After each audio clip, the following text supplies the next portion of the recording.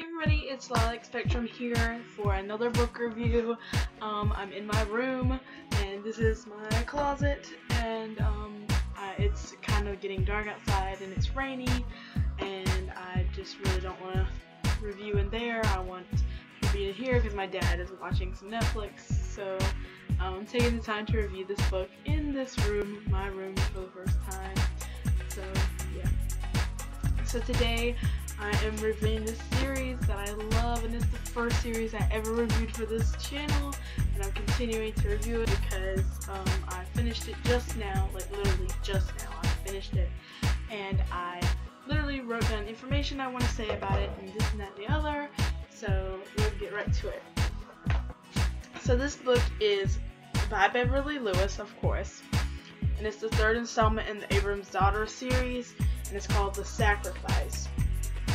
And this is a library book, so I won't even talk about like how much it is or anything like that because I didn't buy it personally. So the page number is 247 pages, so it's a pretty good read. If you sit down and read it, you could probably read it in a few minutes, in a few days or whatever, if you just sit down and read just that. So, and of course I'm now starting the fourth one, which is this one, and I own this one, so I don't have to like rush to get it done.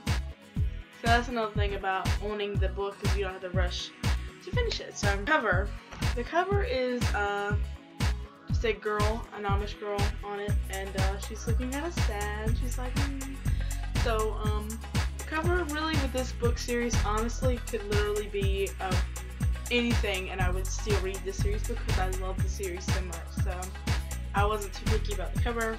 Copyright is 2004, so this particular edition is 2004's edition, so there you go. I don't know. Of course they'll be different as they change, and I'm also eating a cough drop, so if I sound like I have something in my mouth, I do. That's what I have to say about the review part that I'm going to try to start doing with all the reviews now. But I do have some stuff I want to talk about that happens in the book.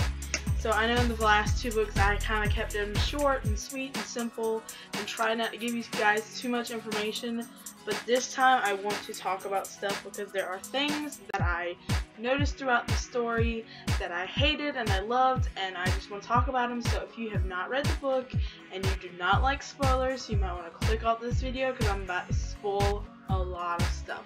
If you have not read the book and you do like spoilers, keep watching. But there were a lot of stuff, and I literally took the time, and I have been with the books I'm reading now.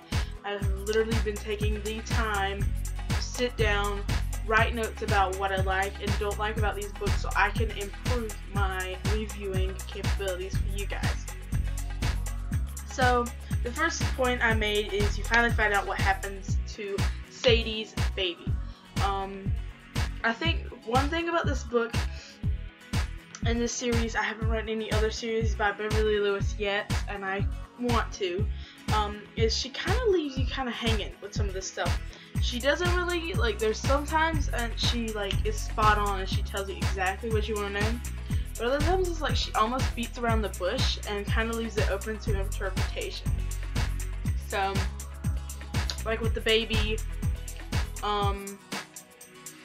I don't really, like, I can't really go into it about the baby, but, like, you find out, like, that the baby is actually dead, like, it was a stillborn, and for the longest time, and maybe it's just me, I felt like maybe the baby wasn't dead, and that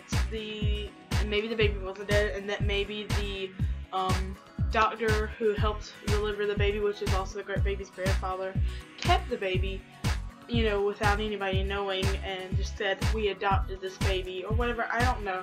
It just, like, throughout the whole series so far, there have been lots of points, and there are more points that I have instilled in this email that I made notes about that as well. So I'll go back and explain some more things so that I will give you guys details and understand where I'm coming from with these different things I'm saying.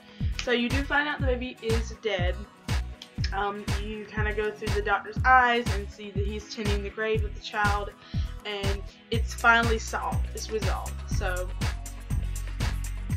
The next big thing that happened in the book was Mary Ruth's boyfriend was killed in an automobile accident, and who is actually the brother of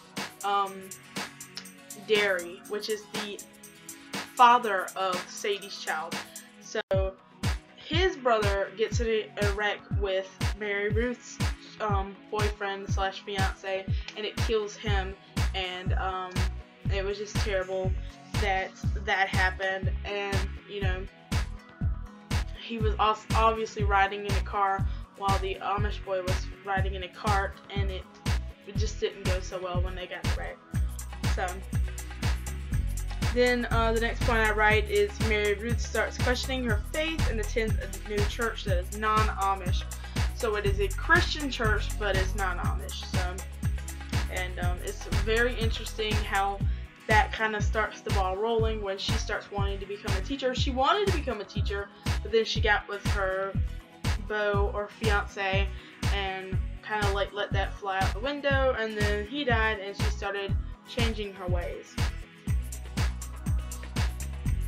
And then you find out through the grapevine that Sadie is supposedly pregnant again, but we still don't know if she and Jonas are married. Like, her and Jonas is off, she goes off from in the last book, and you just kind of like guesstimate with all this stuff, and it's just like Beverly Lewis leaves you hanging. I don't know if it's so that she can write a new book and add on to it or what, but it's like you just kind of 90% of the book is just you going, what? And is this real? When are you gonna die? And it's almost like Game of Thrones, but for Amish people, because honestly, in the Game of Thrones, they kill everybody off, supposedly, and this book is the same way. So there are a lot of deaths in this one particularly. The first two weren't as bad, but this one, it was like everybody was dying, and I'm like, whoa, Beverly Lewis, you need to calm down. Mom of the family is pregnant again. She already had Lydian, which was from the last book, and she has another baby. This time it is a boy, but the baby is breached, and she kind of hints throughout her whole pregnancy that there's a complication, but the baby's breached, and of course they don't get any like real medical help for her, and she sadly dies in childbirth, and asks Leah to watch after the child for her, the children, the two kids, and it's crazy. Leah and Gideon, or Gid, are starting to kind of reconnect. He liked her, and her father wanted him to be with her, but she liked Jonas and wasn't so sure. Jonas left, and then she started going back to Gid, and it starts kind of developing a little relationship, and then her mom dies, and she has to take care of these children now, and she promises her mom she will, as her mom is dying. Then Gid and Leah end up breaking their engagement because Leah has to take care of the children, and for some reason this just made me so angry throughout this book, and it happened really close to the end. It was just like, and it was almost like it didn't happen over an expanse of time. It was just like one day we're fine, and then the next day Gid comes, and then he's like, we need to break it off. And I'm like, when did we decide we were gonna break it off? So it makes me mad. And the reasoning behind it was that Gid was like, well, we could take the children and raise them as our own in our own house, and the father was like, no, these are my children, they need to be raised with me. And so the whole thing was like Gideon didn't want to go back and forth between himself and the father, between Leah and all that, and I just felt like it was just a quick out for him, and it made me kind of mad. I mean, not so mad that I put the book down, but it made me somewhat mad. So, you know, like, not even, well, I don't know how long it was in the scape of things, but next thing we know, Gideon's like, oh, by the way, I want to date your sister now. What is up with these people and dating each other? Like, Sadie goes off to be with Jonas. She supposedly is with Jonas. And then Leah gets back with another guy, and finally the guy everybody wants her to get with. And then she's all of a sudden getting her man stolen again by her other sister. So that just makes me mad too, because I've been through something similar, and I can relate to Leah because it is a thing that would happen to me, so I can relate to her. And I was feeling really bad for Leah in this whole book, and I've been feeling bad for Leah the whole time, but really this book really kind of hit home for me. Then at the end, towards the end, the book skips several years, like it's like 6 or 7 years. The book skips, and I hate when books do that because you feel like you're leaving something out, and I'm leaving something out, and I don't know. Have you ever listened to somebody tell a story and they skip over like an important detail, but you can feel it before they say they did it? That's how I feel. But I didn't have a problem with that. Of course, I mean, I had no problem with it. I still read it to the very end because I wanted to do a review on this series. And then, after skipping those years, Mary Ruth is starting to see Robert, the guy who killed her beau in the automobile accident, which he didn't kill him, the automobile accident killed him. But it was almost kind of like I saw that coming from like half a book away. So it wasn't so much like that I was mad or anything about that, but it was like, oh, okay, yeah, I figured that was happening. So it wasn't a big deal. And then Sadie ends up writing saying that she's a widow and that she wants to come home. And the thing about Sadie aggravates me. Sadie has like written them and said, I will repent and blah blah blah blah blah, will you guys let me come home? And her dad's like, well, we can let you come home because the preacher people said it's fine. And so Sadie comes home, and supposedly, of course, you know, Leah's imagining it to be like she's with Jonas and she's a widow now, so that means her boyfriend or husband is dead. And so yeah, they don't really, she doesn't really specify in her note like who she was with. And then she comes home and she's like, well, I'm so sorry Jonas is dead, and you took him away one time and now he's dead. And you could just feel the anguish in Leah. And she's like, oh no, I wasn't with Jonas. And it's like, really, Beverly Lewis, why did you do that to me? And so yeah, she was with some other guy and she got pregnant, I think several times, but they were all stillborn. So you can kind of relate to Sadie because you feel bad for her, but I felt like I relate a lot more to Leah. So that's just a few points I had on this whole book. It was a good read. It kept me guessing to the very end. The things I did not like was that some things she just kind of left hanging, or the good thing where he was just like, we shouldn't be together anymore. And she only like devoted like a few paragraphs to it, and it was just like, you almost, if you were reading fast like I do sometimes because I'm trying to get finished with that chapter so I can go do something, you almost kind of can skip over it and not even realize it, and you have to go back. So there was a lot of things like I was reading it and like, have you ever read a page and then you're like, you get this way and you're like, wait a minute, and then you have to go back and reread it because you didn't even realize what happened. Yeah, there was a few times where I did that in this book, not so much because I think it was just because I was just reading and really getting into the story, and I was like, oh my god, what happens, and you know, that's my problem, is I get so excited that I can't control myself from reading too fast. So when you sit with this book, just make sure you can devote attention to it. It's a really good book series. Like I said, it's like crazy. It's so crazy. It's a good book, and I'm surprised it still relates on the level it does today. So, of course, the next book I own, so I will be reading it and hopefully reviewing it for you guys, which I'm sure I will because I really like this book. Unless there's just nothing to this book, I'm probably going to get a review out to you guys. I don't know when this review will go out. Whenever it goes out is when it goes out.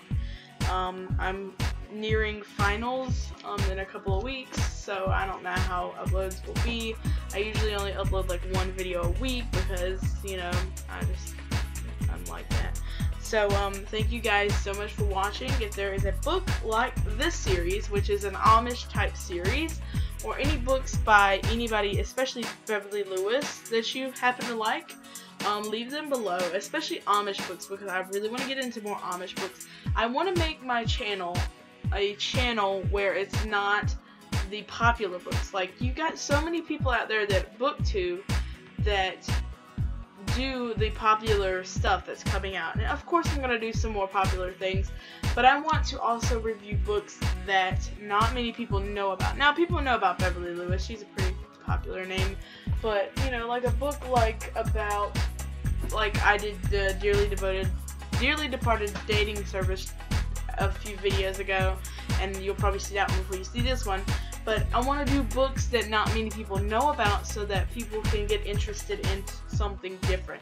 Because I feel like in today's society, all we have now are dystopian novels, vampires, werewolves, and maybe a witch here and there. And it's just the same thing over and over again, especially for young adults. It's so repetitive, and it's so not annoying so much to me, but it can get annoying because everyone's like, oh, another werewolf story. So I want to do stories that maybe a lot of people have read, but maybe my generation hasn't read this as much, because I doubt many people in my generation have read this book. So maybe you've read this book and you would like to tell me how you feel about it. What did you think? Were there good points and bad points for you? If you have some points, leave them below. I'd love to hear them.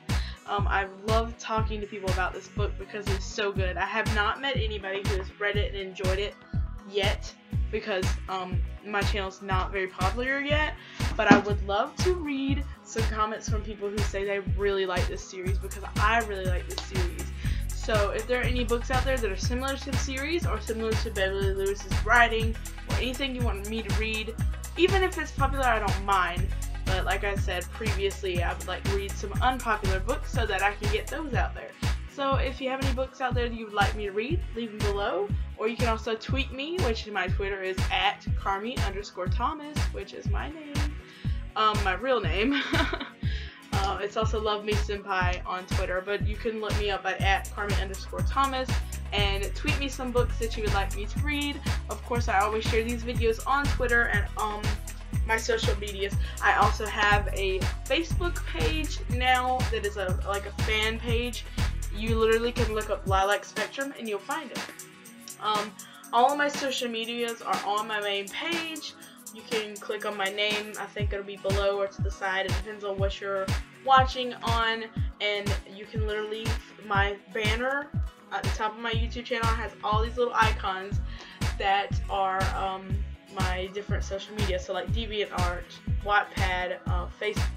I don't think I put Facebook on there yet, but Twitter, whatever else, fanfiction, all those sites, Instagram and all that, you can find me via that, because it's so hard and it's so annoying to have to copy every single one of those every time I do a video, even when I don't do many videos, but it's annoying to do that in the description and it makes it long and hard to decipher. So maybe I will in the future, but right now I'm not.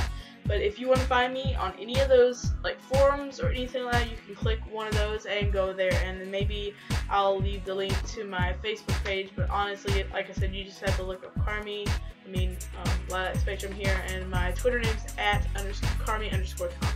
So thank you guys so much for watching. If you like this video, give me a thumbs up, because it would be very appreciated. Thank you guys. Bye.